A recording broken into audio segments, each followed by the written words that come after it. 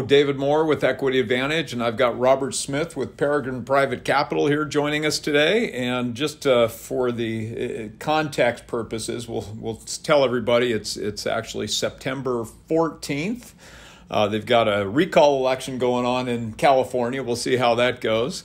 But it's crazy times in the world, and we're talking about DSTs, the economy, real estate right now. We'll talk about inflation, some different strategies, and we want to have a good time today. So we've done this a few different times. I think last time we did it, we were pretty comfortable looking, maybe, or one of the times in our Cali look. But today he looks very respectable. He always does, and you got me, but.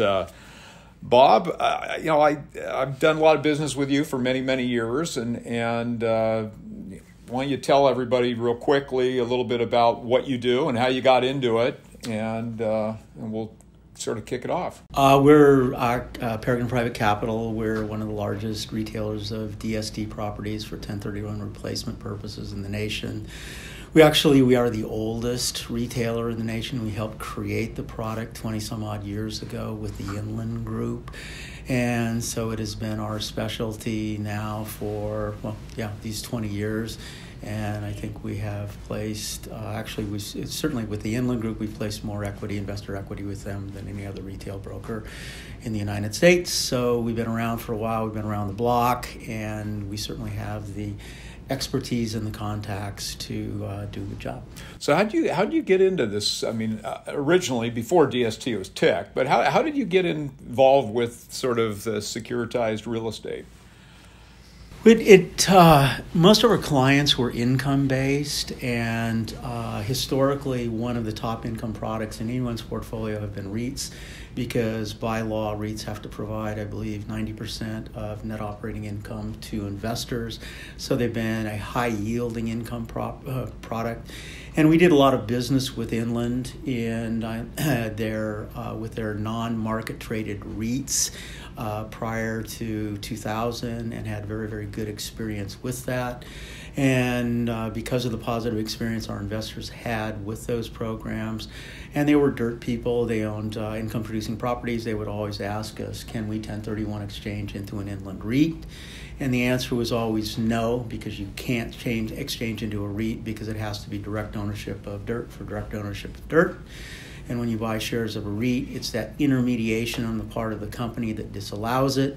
So we leaned on Inland back then, the principals, very heavily to create a REIT-like product for the 1031 space. And that was in part the catalyst for the DST product. It was called the Delaware Business Trust, or DBT back then. It is now the Delaware Statutory Trust, same thing, slight name change. So we were quite literally present at the creation of the product and contributed significantly to it. Yeah, interesting. So I was watching Billions actually last night, and one of the primary troublemakers in the show was talking about Delaware and just the whole legal organization, the LLCs, everything out of Delaware. But it's interesting how that little state's gotten such a foothold in that whole space. But anyway. Well, they're kind of, from a statutory standpoint, they are kind to investors and capital aggregation. So they benefit from that, unlike other states in the union, which will go unmentioned. So I got a question. You referenced we a couple times then, and I was on the phone with somebody, I believe yesterday, and we were talking about DSTs, and the gal's comment was, well, should I work with different companies to diversify? And we're going to talk about diversification further a little bit later, but her question was, do I need to work with a different company to diversify? And I said, well, you got to understand how these things are sold, and that we've got brokers, and then you've got the sponsors, and then you've got the sales marketing side. You want to care to elaborate a little bit on that, and how your position in this space is? You don't work for Inland, you like Inland, but that as one example of a sponsor. Mm-hmm. But what your job is and what you do, and with respect to diversification, I mean, you can take care of it. They don't need to go to Five Bobs to diversify. No, it's the 32 active property sponsors in the 1031 space. And so most broker dealers property selection mix is going to be pretty much the same. You as an investor or potential investor in DST have to find someone that you're comfortable with working with in terms of their approach. Is it an educational approach? Is it information-based? Or is it hard sells? So I believe we've placed more equity with Inland as a single DST sponsor than any other broker in the United States. That being said, we have selling agreements with all the major property sponsors. And to a certain extent, property allocation, or very real extent, is opportunistic because the DST inventory is constantly changing, meaning as old programs are fully subscribed by investors and leave the space, they're being replaced by new programs. And so a lot of it depends on being in the right place at the right time from a property type standpoint in terms of those properties that may or may not be available to you in your 45-day identification window. We obviously have our own property preferences from a type standpoint. We've been very, very strongly biased in terms of operating assets for 4 or 5 years now, simply because operating assets, those assets, whether it's multifamily, self-storage, senior living, manufactured housing that have multiple tenants and short lease intervals, give you as much flexibility as possible to raise rents.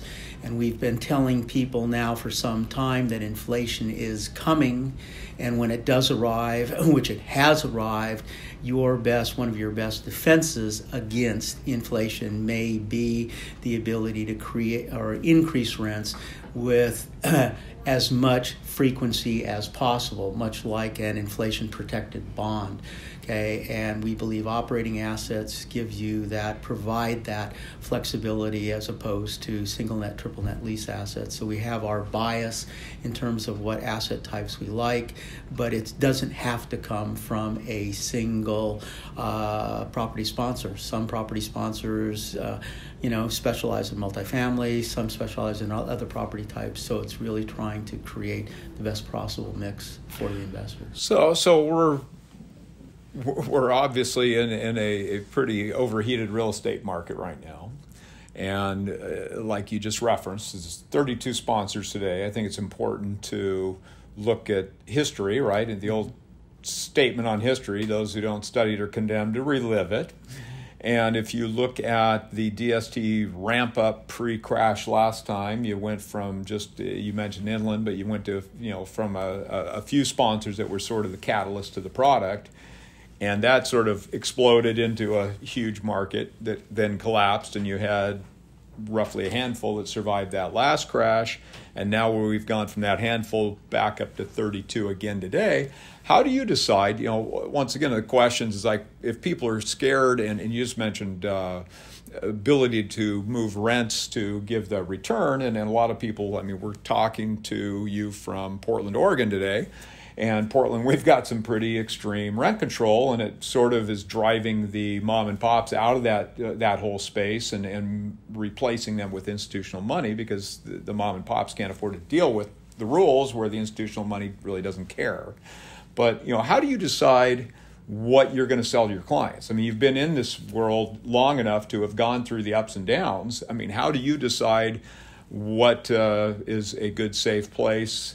Is safety the primary concern at a point like we are today? I know historically you've had people that just want to buy something based upon the return without thought of that, and it's come back to bite them. So any comments? Yeah, I think, historically at market tops, whether it's stocks, bonds, real property, when prices are highest and yields are lowest, unfortunately, people do have a tendency to do exactly what they shouldn't, and that's chase yield. And that's what you should not do at a market top. You should be trying to preserve principal and go with the best quality asset type, which oftentimes, or more often than not, doesn't provide the highest yield. And having lived through 2008, which most brokers currently selling DSTs did not. We saw what property types worked best and what property types did not. And pretty much straight up operating assets, whether it was self-storage, multifamily, what have you, held up best during the market collapse in 2008. And it's, I think, in no small part due to the fact that they have many, many tenants.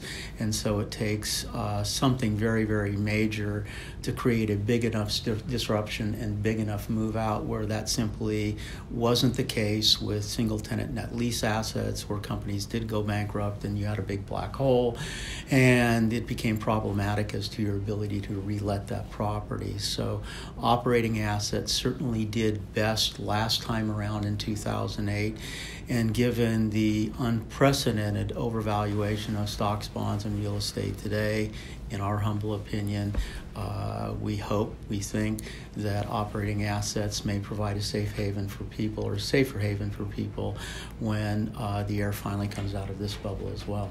So. But as far as sponsors and people, you're choosing typically sponsors that have been in the game. Yeah, most of the sponsors currently in the DST space, for better or for worse, are post-2008 creations. Inland, Pasco, AEI, and maybe a couple others predate 2008, but most other DST providers came into the space, that are in the space now, came into the space subsequent to 2008. That doesn't mean they're not good property providers, good property managers.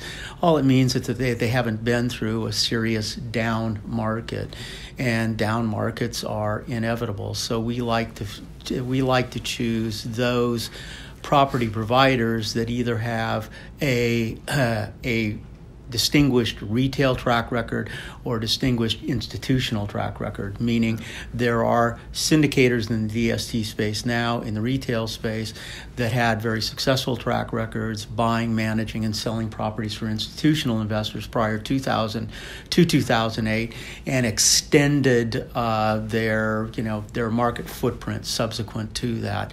So we like to focus our investors on those property providers that have some sort of credible institutional or retail track record through a down market. It's certainly no guarantee, but but we do believe it is some evidence of managerial competency when the chips are down, and the chips haven't been down for quite a long time, and you don't really know who's swimming naked until the tide goes out. So, and that's going to happen sooner or later. Yeah. So as far as the players, if somebody wants to buy something in the DST space, you've got to understand you've got the sponsor that's basically putting the investment together. You've got the broker. Mm-hmm.